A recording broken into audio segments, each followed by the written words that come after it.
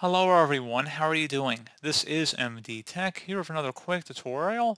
In today's tutorial, I'm going to show you how to resolve if your HP laptop or desktop computer has no sound.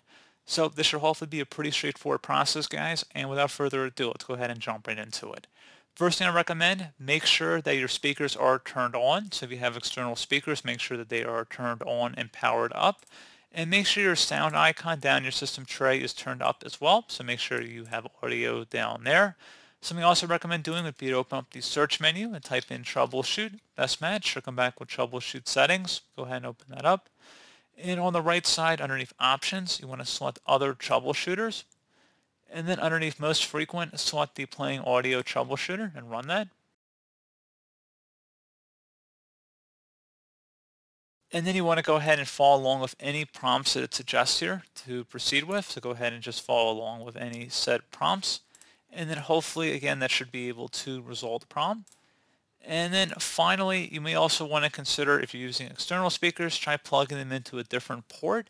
So if you have like a plug-and-play speakers, make sure you try plugging them into a different USB selection. And if you have different speakers, try swapping them out with a different pair and see if that helps fix the problem as well. So one final thing we can do here as well, if you open up the search menu, type in control panel, best match, or come back with control panel. Go ahead and open that up. Say your view by to large icons, and then you want to select sound.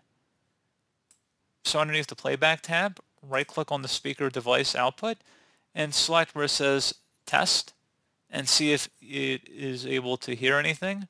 And select properties, select the advanced tab, and where it says exclusive mode, checkmark where it says allow applications to take exclusive control of this device and give exclusive mode applications priority. And then also you want to go underneath levels, make sure that is turned up here as well. And then you would select OK. If you select the configure button, you can go ahead and actually set up your speaker configuration here as well and then test your device once more. So pretty straightforward process here, guys. I do hope I was able to help you out, and I do look forward to catching you all in the next tutorial. Goodbye.